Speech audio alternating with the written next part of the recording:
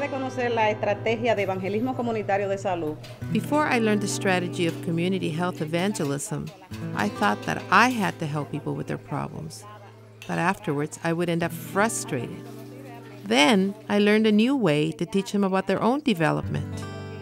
Now I am more rested and can continue to share the gospel and to teach them how to develop themselves. It's a blessing. nosotros entendemos que todo ministerio debe de estar bañado de oración. We know that every ministry needs to be covered by prayer, so we come together every morning and pray.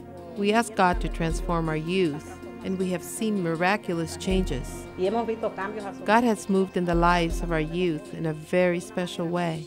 One of our drug zones is gone now, and many of the kids that were using drugs are now serving the Lord. que han usado las drogas también. There have been amazing spiritual changes in our community. We praise the Lord for that and give Him thanks. Alabamos a Dios por eso y le damos gracias.